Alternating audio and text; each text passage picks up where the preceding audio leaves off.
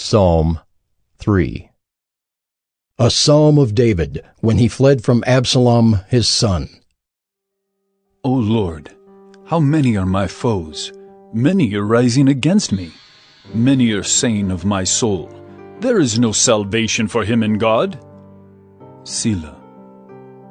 But you, O Lord, are a shield about me, my glory and the lifter of my head.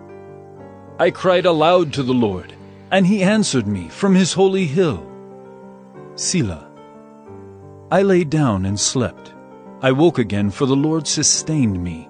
I will not be afraid of many thousands of people who have set themselves against me all around.